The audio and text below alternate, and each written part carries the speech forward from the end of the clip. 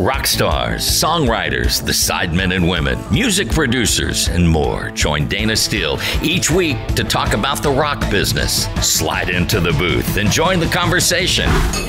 This is Dayna's Diner on Houston Radio Platinum. One of my favorite stories going, back in the day was when we would hang out at Cardi's. Cardi's was just this incredible club that, sticky floors and everything, but, just the best music. U2 came there at the beginning. The Police, I remember, were traveling together in one station wagon. It was at the corner of Westheimer and Fountain View, and it was just the place to see everybody in the 80s. And this incredible band, one of my favorite bands still to this day, Zebra, played New Year's Eve. And I will never forget that at midnight, I took off my shoes and the band drank champagne out of my high heels. Ew, that is nasty, Felix Hannemann of Zebra. Not when you're like 30 years old and you don't care. I will always remember that. We had so much fun that evening. And then, fast forward, 25, probably almost 30 years later, I'm getting ready to go on stage to give a speech in, I think, Orlando. It's one of those, 10,000 people in the audience things. And the guy that's getting ready to introduce me, it's a big business speech and it's a big customer service conference, people all over the world. And the guy that's introducing me with the company leans over and goes, "I think you know my dad." And I was like, "Wow, what?" And he goes, "Yeah, something about he drank champagne out of your shoes." I'm like, "Oh my God, your dad is in Zebra?" And I can't remember. I think it's the drummer's son. Jeremy, yes. Maybe. I don't remember, but he was like, "Yeah, my dad said he drank." I mean, this is a grown businessman standing there with me, and I'm getting ready to go on stage and tell people how to be successful. And I must look like a deer caught in headlights. My dad says he drank champagne out of your shoe, and there's only one band that ever drank champagne out of my shoes.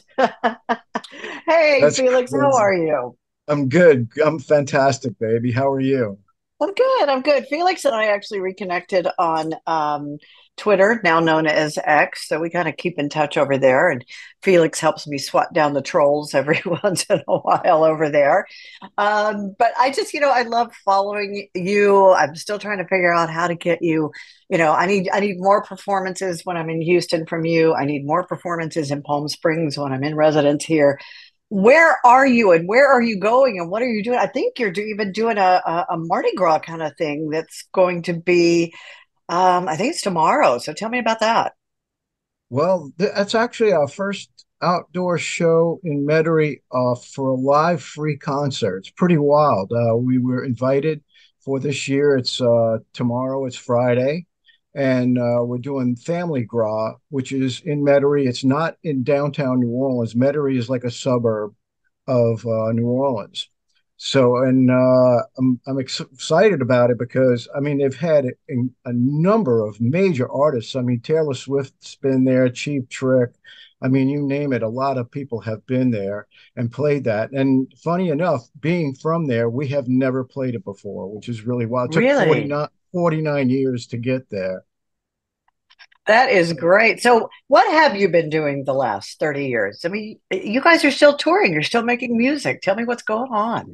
Well, because this is our 49th year, last year, 2023, was the 40th anniversary of the first record, as you know, because you helped make No, it was record. not that long ago. It was not.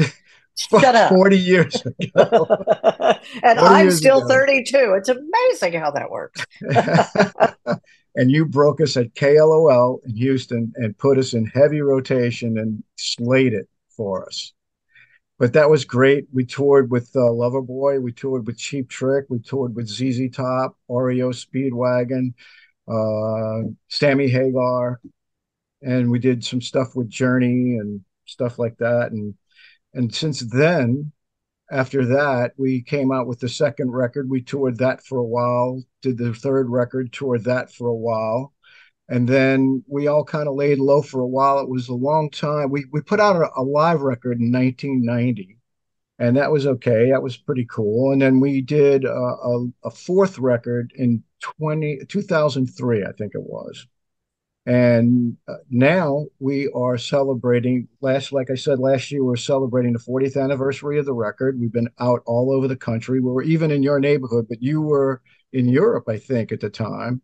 Right, doing that 1 year, lost Right, weekend around the doing world. your round the world trip, which we stayed in touch with. For that was fun because I was always Where's Waldo with Dayna. And and I'm coming back your way. I'm going to be doing the ranch house, which is in San Luis Obispo, I think it is. And that's not too far from Palm Springs, if I understand. I think you guys are south of San Diego. We are, if it's like a triangle. If you did LA, if everybody goes, well, I'm going to go to Palm Springs, but nobody knows where it is. It's Yeah, I like don't know where it is. LA. If you do LA and San Diego, and then you drew a triangle, we're kind of at the tip of the triangle out in the desert. I got you. So we'll be there. I think on that schedule I sent you. I don't think I don't Yeah, have I'm looking at it right the now. date in front of me. I gotta find it there. There it is on October the 3rd. Yes, You're gonna have to remind me about that one, but of course I will. that's that is so far away. Well, I mean, you got to book in advance, right? You know Yeah, that. with me, I guess, you gotta get on the schedule so I Well, can get you down could there be and see you. anywhere. You could be in Greece by that time. Who are some of your favorite bands when you look back? That maybe you hear a song come on the radio and you think, oh, that band was fun to tour with. Well, it was really all of those bands pretty much that I just mentioned because they were all over the radio. Journey, Cheap Trick, REO Speedwagon, and we toured with REO for a while with Survivor. And so all of those songs were so in heavy rotation at the time. All of that stuff reminds me of when the record first came out, and that was very exciting. In fact, I was on a vacation with my agent, and we were up in the Smoky Mountains. And we really didn't have much because back then there was no internet radio or anything, no cell phones. So we were up in the mountains in Smoky Mountains, probably up in Gatlinburg somewhere. And so we made phone calls to friends and stuff, tell them where we were, and they go, well, "Do you know what's happening?" I said, "What do you mean, what's happening?" He goes, "Well, the record's out and it's like killing it, and everybody's heavy rotation this, heavy rotation that, and I'm up in the mountains with no internet because there's no such thing, and and I'm finding out that the record is all over the place by that time, so that was pretty fun." Aren't we happy there were no cell phones back then? Yeah, I mean, the funny thing about it was that I don't even know how everybody stayed in touch with you. You had to find a payphone if you weren't home. If you wanted to. I've been begging recently for old pictures, and one of the things I asked for is, come on, somebody has to have had a camera, an Instamatic, something that night on New Year's Eve when you were drinking the champagne out of my shoes. One of these days, that picture, It's going to show. somebody somebody had to be taking pictures. I've been begging recently for, if you've got pictures, please send them. There's a lot I want to see. There's probably a lot I don't want to see. Well, Um, I think that audience was wasted by the time that clock ticked up to New Year's.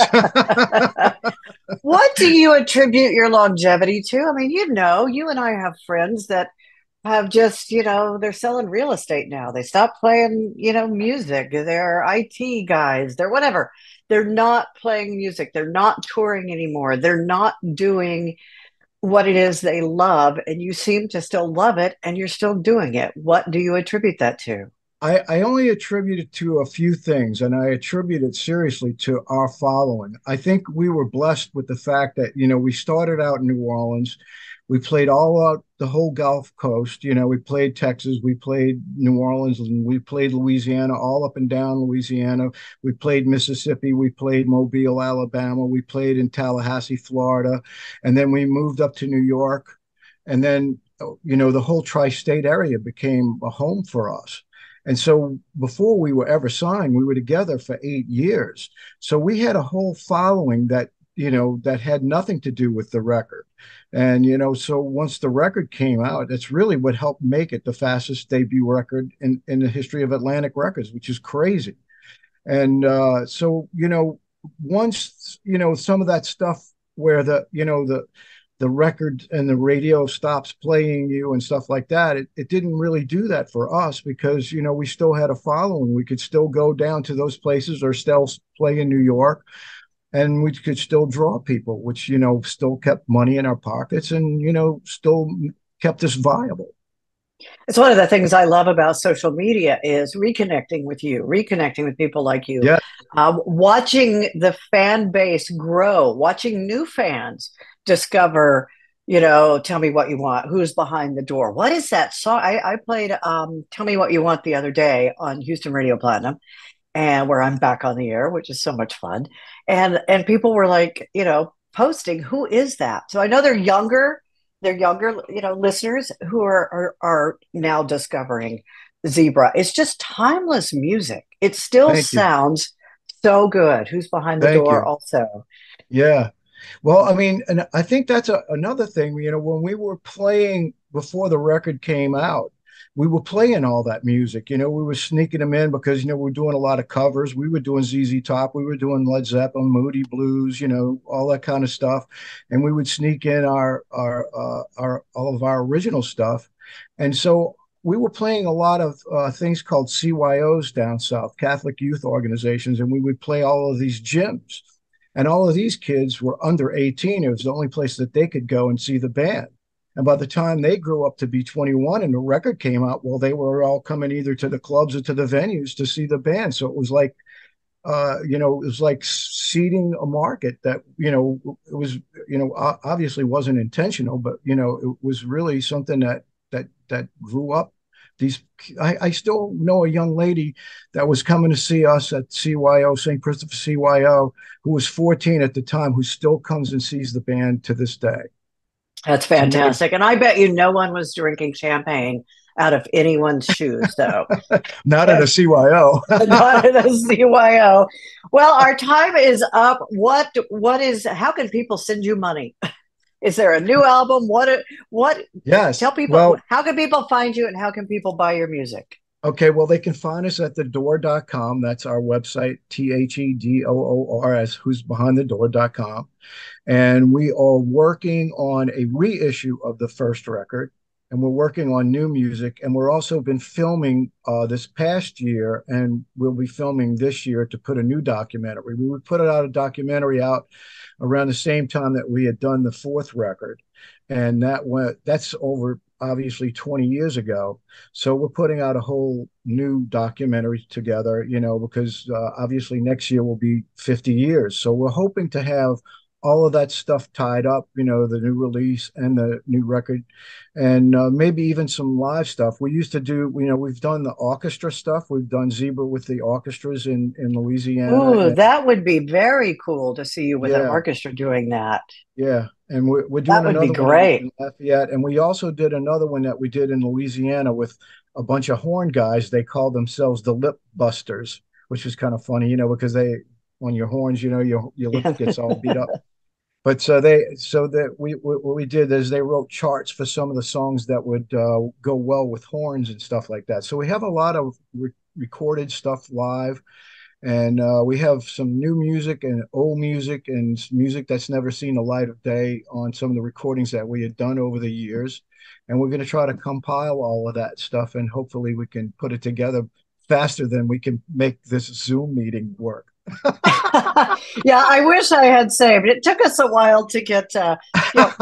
Felix is a hell of a musician, but don't ever hire him to do your IT. Oh my God, trying to explain to him how to turn his Zoom on, but horrible. We did it. Your stage manager got on the other line and got it done. There's there is really a market for these documentaries. There's a documentary called Runaway Radio: The Rise and Fall of KLOL that will start streaming the end of February. So you need to see that. Wow. There's awesome. A great one I just watched called it's a 3-part series on Paramount Plus called I Want to Rock, the 80s Metal Dream. You would love it.